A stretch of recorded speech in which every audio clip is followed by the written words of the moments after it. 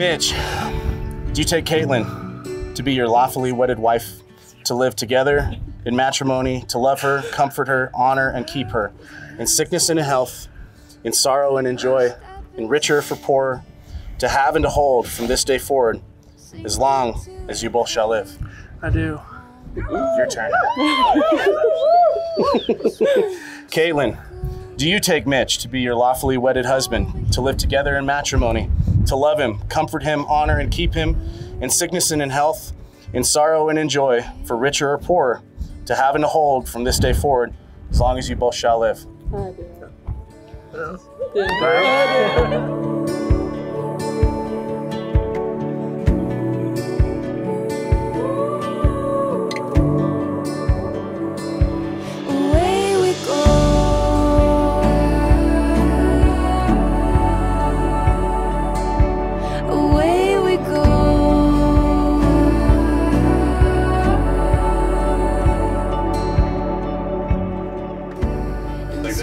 Sometimes it won't reach. Do it for Kaitlyn.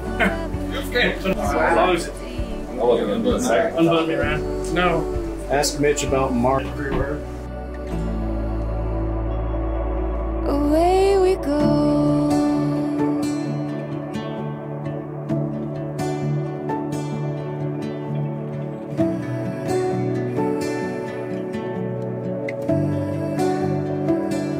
If the world was a painting, could we step inside, reach into the canvas and find the light within the palette of yellow green?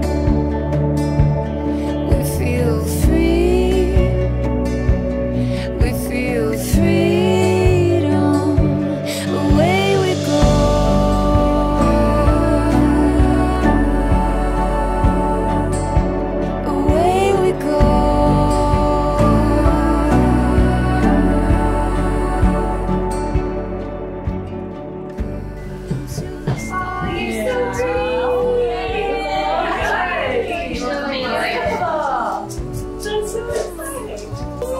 Oh God, you're a DJ. Yeah.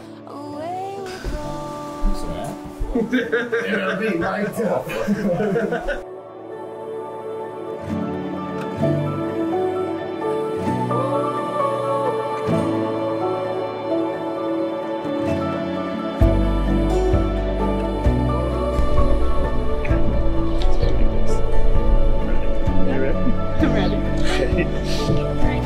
I got plenty of those left over. Hey. Cheers, everybody.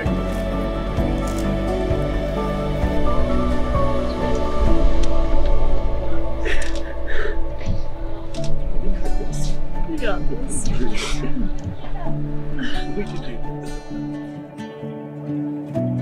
Welcome to our weathery event. We're looking forward to this. Let's get this taken care of so we can get out of here, okay? We're delighted to have you here on this gorgeous day to celebrate the beautiful union between Mitch and Kaitlyn. It's clear to see that this pair is part of a strong community of friendship and love, which is the very foundation of this marriage. And as saying goes, it takes a village. There's no better example of that village standing here and sitting here today, looking out at all of you, joining us to celebrate the union of these two. Luckily for me, this next part's easy. They created their own vows.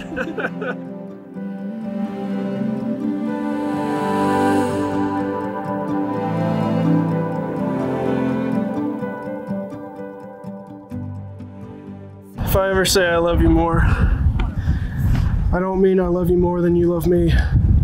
I mean I love you more than the bad days ahead of us.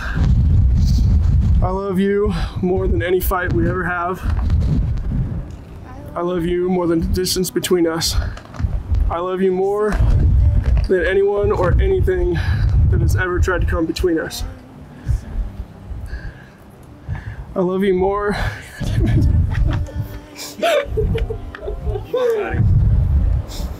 You got it. You're allowed to hold her hand. It's gonna blow away. I gotta hold on to it. I do not have a memory rest. I I love you more than anyone. I already said that part. I love you always, and nothing could ever change that. I vow to always protect you from anything that stands in our way. I vow to love you through our brightest days and our darkest nights. I vow to always nurture you when you're sick and make the best memories that you could ever ask for. I vow to always be there to comfort you and make you laugh on your bad days. I know you have a lot of them. I get hungry. She gets very hungry, and it's scary. I promise to always be by your side, no matter what life throws at us. It's just you and I forever. Always and forever, no matter what. I love you.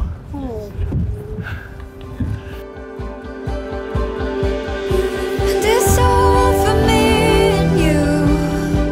The little things, the memories, we're glowing in the view. It's all for me and you and this beautiful life.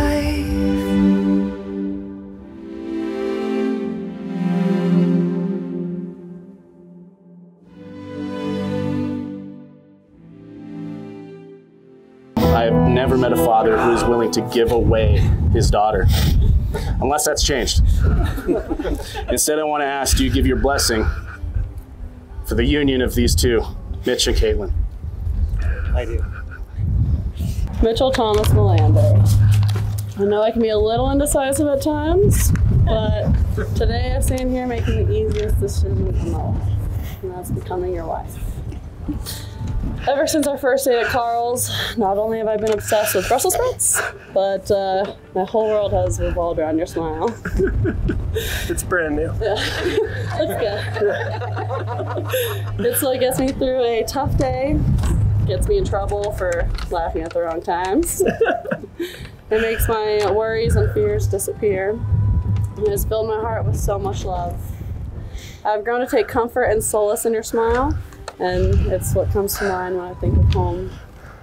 One day when we are old and gray and probably have dentures, I pray that I'm lucky enough that it'll be the last thing that I see. There is no easier task and no bigger privilege than spending my life with you. I promise to be patient, promise to be understanding unless I'm hungry. Can't do anything about that. Nope. I promise to make sure that you know your sacrifices don't go unnoticed. I promise to stand with you when struggles of life bring us down and to celebrate when life brings us joy. I promise to make the most of each moment, to make you feel safe and seen. I promise to make you laugh and to share my heart and soul with you and grow with you forever and always. No matter what happens from this day forward, I vow to always be yours. Because of you, I laugh and smile and I dare to dream more than I ever have.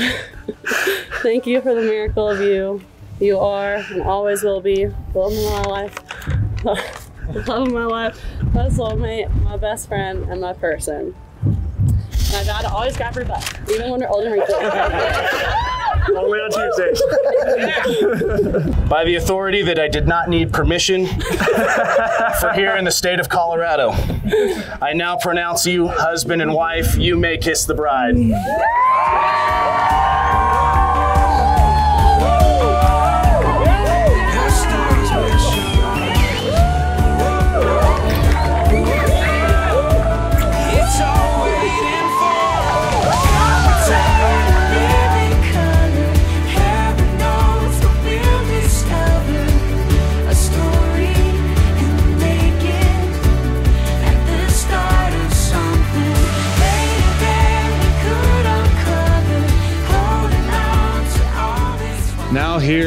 Now here we are today at this very moment celebrating this success story.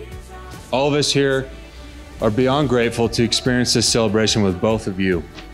I have been fortunate enough to watch a brother find love, embrace that love, expose his true heart, and commit to spending the rest of his life with this love. This is a joyous occasion that all of us should remember and hold dear in our hearts. Here's to the new bride and groom, Kaitlyn and Mitchell. We all love you both very much. We all wish you the best in this journey. We hope your life is full of joy and adventure. Cherish the little things. Never stop dating. And we wish you a long and healthy marriage. Mitch, I hope you know how lucky you are to be married to this remarkable woman. The first time my husband Nathan and I went on a date with these two, they couldn't stop giggling and making funny faces at each other. It was gross and awkward. On our way home, as we were talking, we agreed that these two goofballs were perfect for each other. I would like to provide some insight that my maid of honor shared on my wedding day. Mitch, if you would please place your hand on top of Kaitlyn's. Perfect. Now, I want you to remember this. This is the first and the last time you will have the upper hand. You know, these two can face the storm. And then you look around them and they have such amazing friends. I'm so impressed by their friends. And so Kaitlyn and Mitch and their friends, I mean, okay, they can already handle the storm, and now they can just take on the world. And here I stand looking at the expanded friends and family, and their future is limitless. I'm so proud of them. We love them, and I'd like to raise a toast to Kaitlyn and Mitch. It'll be close, but I might have known her longer than you have. I remember her in the EMT class.